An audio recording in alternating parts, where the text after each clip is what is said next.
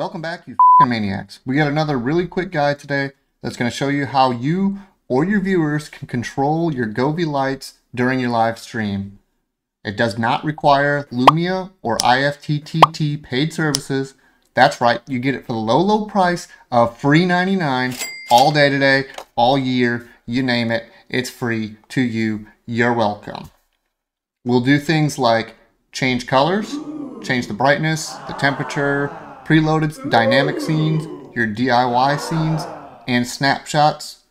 The first thing we're going to have to do though is head over to the Govee Home app on your phone to be able to apply for an API key. So sit back, shut up, and follow the clicks. From the Govee Home app, we're going to click in the bottom right corner to click on your profile. After we get into that menu, we're going to click on the gear in the top right to go into your settings.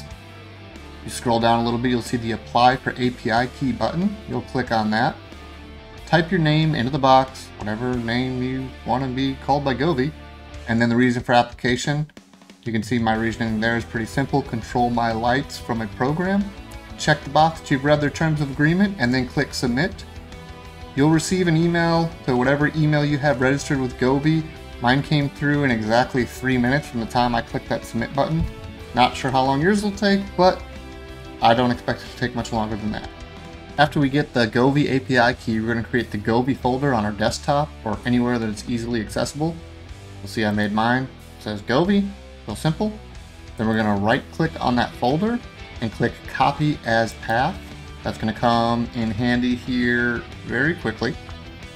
After we create the export, we're going to open up our Streamer.bot. From the Streamer.bot menu, we're going to click on the import button at the top. You'll see the import string.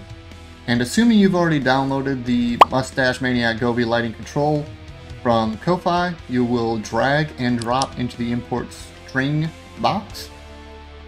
From there, you'll see it'll load 9 actions, 1 queue, and 8 different commands.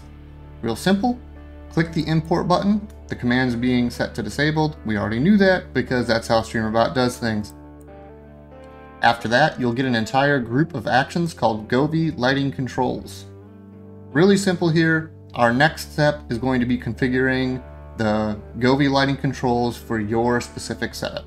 You're going to click on the Govee setup action, which seems pretty self-explanatory to me. You're going to double click on the Set Global Govee File Path, and here's where we're going to paste that file path we copied earlier. You'll notice if you right click copied it that there's quotation marks. You got to delete the last quotation mark and then come right to the beginning and delete that first one too so it doesn't throw an error for you. Click OK. Then we need to update our API key. So you're going to have to go to your email that Govee should have already sent you, sitting in your inbox, double click on the Set Global Govee API key, copy your API key from your email, and then paste it into this box here. Once you do, you click OK and save up at the top.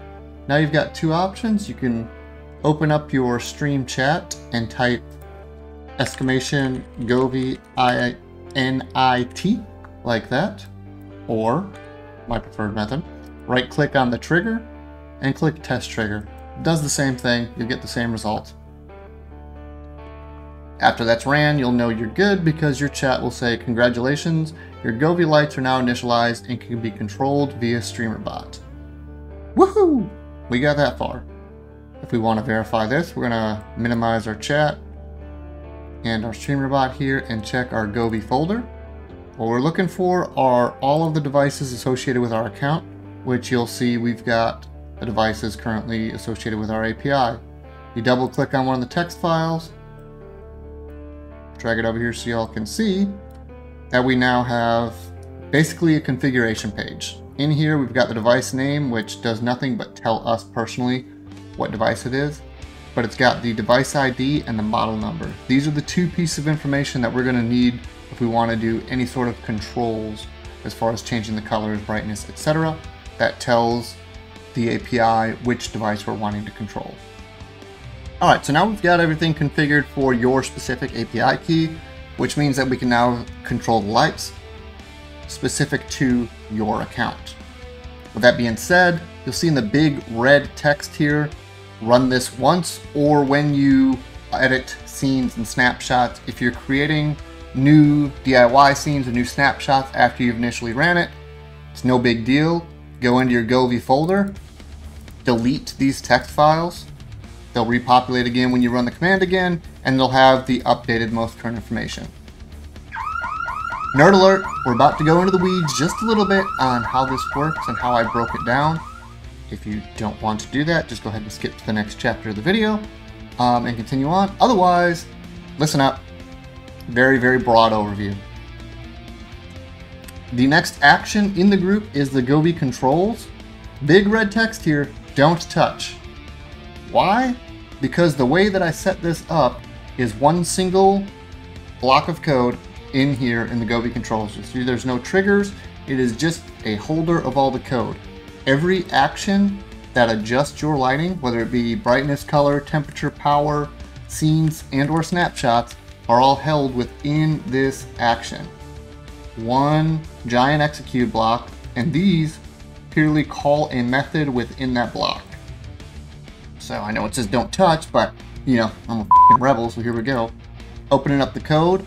I'm gonna tidy this up a little bit just so you can see, whoops, wrong one. All of our different methods that we call upon are located within this single block.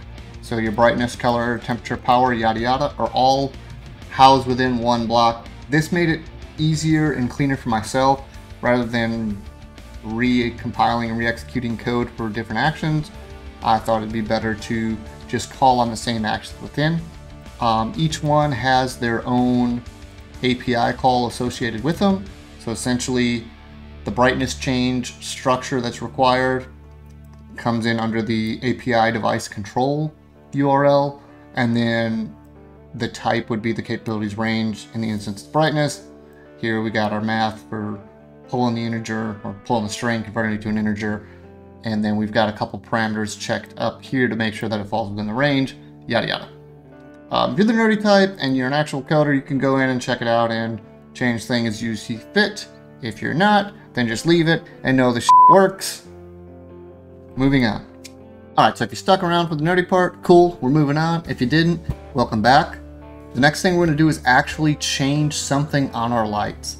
In order to do that, what I would recommend is picking what you want to do, say a color, right-clicking on the color action and duplicating it. At this point, we'll have another action that does the same damn thing. We're going to change this to top shelf red to make it really easy for ourselves. I know that this is going to change my top shelf light to red. Click OK. And now we've got a new action. In that action, set argument device ID to your device ID here. Going over to our text document, we've got our device ID. Copy it and paste it. Click OK. Super simple. Your model here. Holy right here, we've got your model. Copy it and paste it. Click OK. Now for the pick color specifically, we're using the Streamer.bot sub action. And we're going to select whatever color we want. We can go define custom color, make this as red as we want to. Add the custom color, click it, and then we're going to click OK. The code itself is going to do the math to convert it into the value that the Govee API needs, so that's literally it. You click on it, pick the color, and then boom. Now this is going to change our top shelf to red. We're going to save it. And again, we can type Govee color into our chat, or we can just right click and test a trigger. After we do that, within a few seconds, we should see that our lights have turned red. Alright, so now we showed you how to change the color of a specific device. That same logic applies to all the other controls as far as temperature, power, snapshots, etc. And just know that this was for one device. If you've got multiple devices, you want to change all their colors, then you need to either duplicate the actions separately, or you can actually nest them into the same action. So if I wanted to change all of my lights to red, I would go in here, duplicate the sub action, duplicate the sub action, and duplicate the sub action. Notice I did not duplicate the color because it's already stored this variable. So if I want all of my lights to be the same red, I don't need to do that again. I would update the second device ID to, say, the bottom shelf, and then the second model to whatever the bottom shelf is, and then it's going to execute the method again. Remember, Streamer.bot works sequentially, so it comes through to the top, it sets the first device and the first model, picks the color, and then it runs the code. It'll then continue after changing that color, second device, second model, and run the code again. That means that you could string these together and make a really long list of sub-actions that'll run from top to bottom. Keep in mind, with a very long list and multiple API calls, there may be delays between light sets changing colors, temperatures, whatever it is you're trying to accomplish. So put that in the back of your brain. Additionally, it does not need to be tied to a command. You could set this up for a trigger for when you get a new subscriber, or maybe bits, or a gift bomb, or whatever. Get creative with it. Let me know what you plan on doing. I'm excited to see the possibilities. That was really simple. I tried to make it as plug and play as I possibly could. I'm really excited at the possibilities and what everyone's going to be able to do with this newfound tool. It's up on my Ko-Fi currently. I've submitted it to Streamer.bot to hopefully become an approved official extension. Waiting for the approval to come through on that. I do want to take a moment to give a big shout out to Grand Admiral Quack. He's actually the one who had the problem or the idea of wanting to control the Govee lights, and I don't even have Govee lights right now. They got delivered today though. So he let me control his lights while he was live on stream. Went a lot of back and forth to kind of make this into the polished product that it is now. The next video I'll put out is going to show you kind of how to string multiple changes together, as well as tying them to different events and stuff, just to polish up and show some completed ideas with the base knowledge that you gained from this video. For now, again, Happy New Year, everybody. Thank you. Make sure you subscribe so you can check out the next video showing more in depth on what you can do. Until next time, catch you later, you f***ing maniacs.